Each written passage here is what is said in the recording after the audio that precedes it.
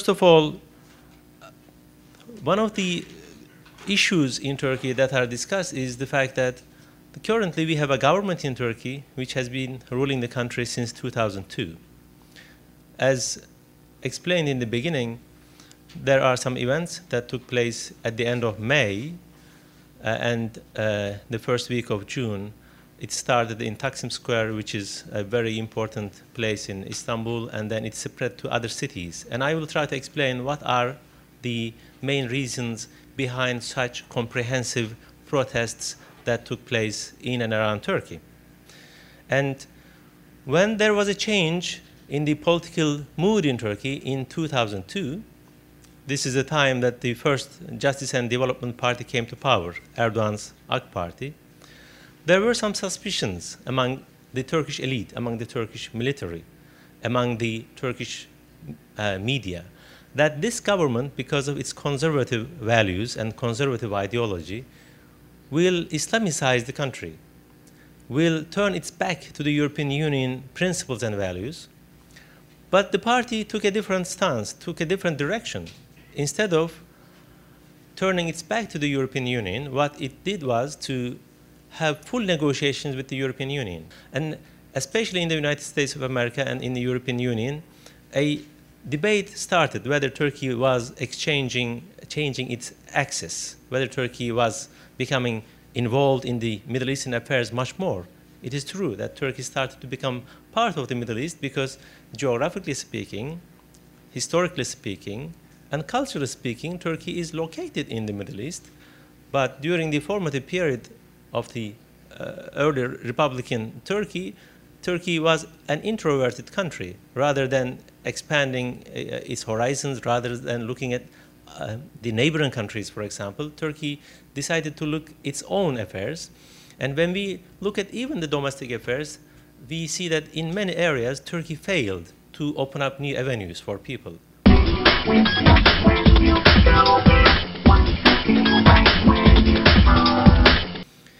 The Republican ideology was based on homogenization of the society. Therefore, any ideologies, any identities which are not part of the mainstream Turkishness or Turkish ideology, Turkish nationalism was not recognized, and the Kurdish language was not allowed, for example.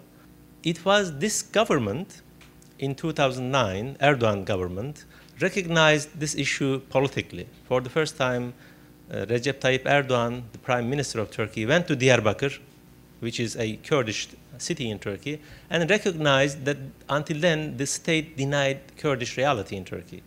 I think this is an important development as far as the power balances in Turkey is changing. We had at the center all this security elite, we had all these modernist and secularist elite, but things started to change in Turkey. And of course, becoming member of the European Union, that is an important step, and also Turkey's membership with the global world, economic development, the level of education in Turkey are also important areas that contributed to the development of democratization in Turkey.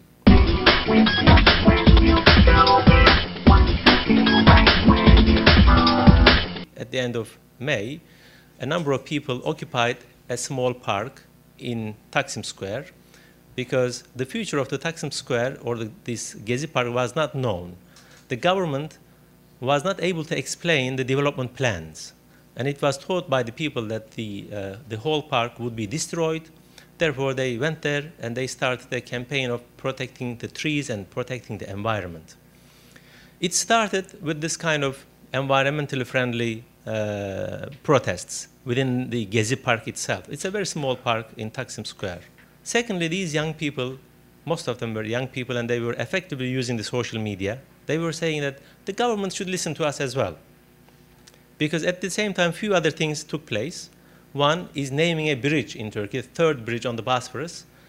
It was named after Yavuz Sultan Selim as one of the Ottoman sultans, which was accused of having discriminatory policies toward the Alevi minority at the time. Secondly, at this time of the year, the government introduced a law which not prohibits the sale of alcohol, but put some restrictions on the sale of alcohol. And this was seen and presented by many people as intervention in the personal lifestyles of people. However, when you look at the statements of different people, some people argue that yes, this is an intervention of the government because the government has a hidden Islamic agenda. Some people argue that. One should make a separation and differentiation between people who started at the Gezi Park itself. I'm talking about the young people. I'm talking about well-educated people with a concern of environmental protection.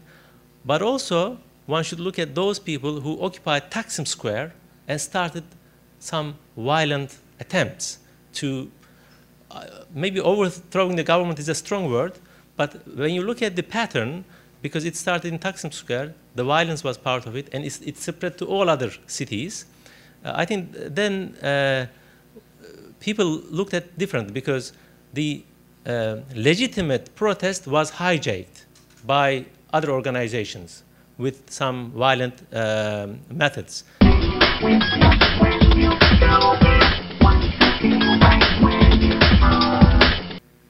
Turkey, as you all know, and also mentioned by Professor Küçükcan, has lived through major changes at home during the past 10 years, which made it a center of attraction for both global and regional observers. While global observers became genuinely interested in understanding the dynamics of this Turkish change, many regional observers came to consider Turkey's performance as a reference point. Turkey, meanwhile, has considered itself as one of the forerunners of an extensive regional systemic change and availed itself for experience sharing with many other Middle Eastern countries. And when the so-called Arab Spring started in the region in the Middle East, Turkey, as a country which benefited greatly from the reforms in economy, in politics, in foreign policy also, positioned itself at the side of the reformist side of the revolutions or the conflict in the region. It positioned itself as an anti-status quo oppositional movement. And this, I would say, unhesitant siding of Turkey with the oppositional movements in the region, in the Middle East, by Turkey, brought the country, or Turkey, once again to the fore of attention in many foreign policy circles. Turkey is a country which benefited greatly from an extensive reform program ranging from domestic politics to economy and foreign policy. And needless to say that Turkey is not the only country in the world that has done an extensive reform program and that has done well politically and economically in a short period of time. But there are some factors that made Turkey a relevant actor or a relevant role model for many countries in the Middle East.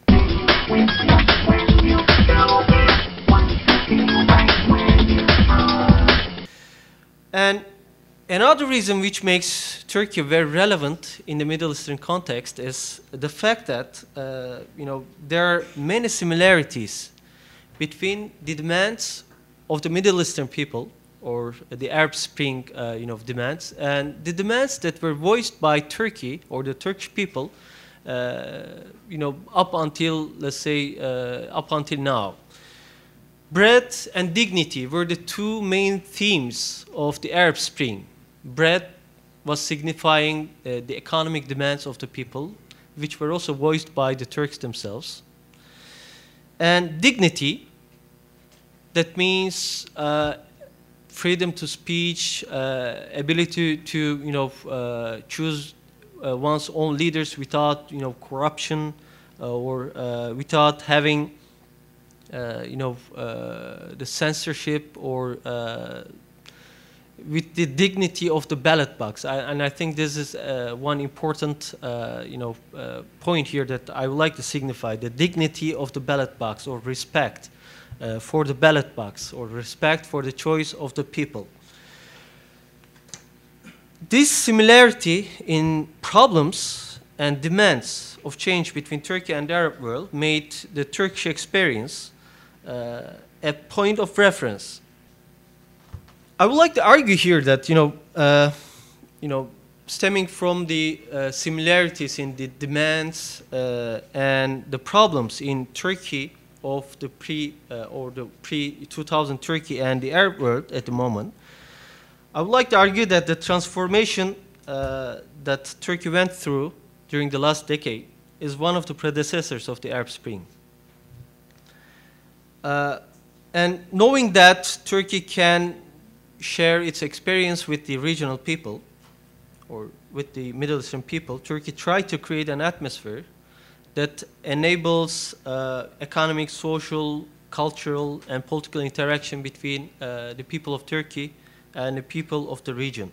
The Turkish foreign policy makers believe that the Arab Spring would cure some of the abnormalities in the Middle East, remaining from the First World War years, which left the region with imposed borders and with clashing nationalistic rhetoric. And then came the Cold War years. Cold War years added imposed alliances, a Palestinian state to be established, and the reality of the Israeli occupation. Furthermore, the Camp David Accords established a regional system which prioritizes Israel's security over everything else and prepares political downfall of Egypt, which is traditionally a major power broker in the Middle East. The new Middle East, then, expected to be shaped by the Arab Spring or the Arab Street or the will of the people, would command more legitimacy and people's will, and could be more efficient than the status quo regimes to cure these abnormalities and persistent problems.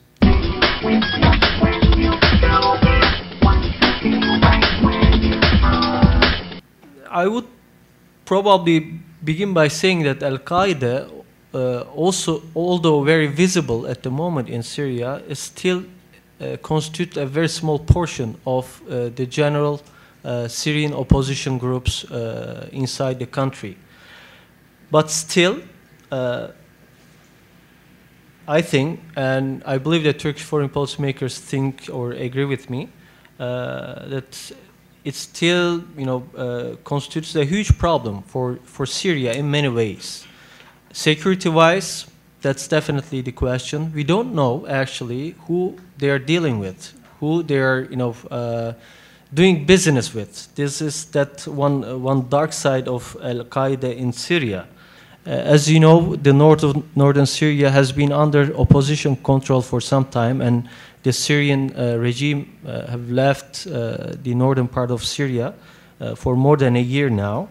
And using this power vacuum, the PYD is trying to,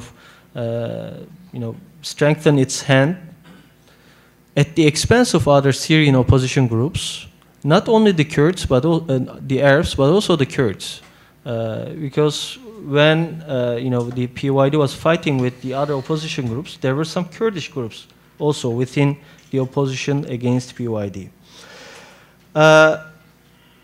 But under these two concerns, the main concern of Turkey is the territorial integrity of Syria, and Turkey thinks that territorial integrity should be kept. I think Turkey is now facing a dilemma on the Syrian issue as far as intervention is concerned.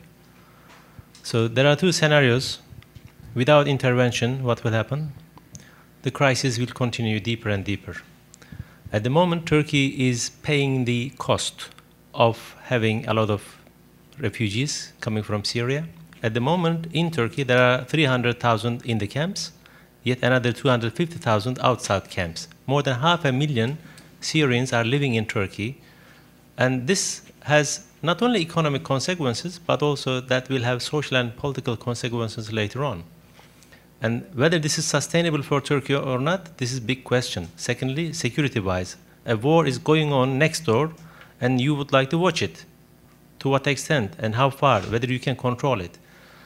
When it comes to intervention business, Syria is a neighboring country to us, and it's a Muslim country, whether it is Muslim or not.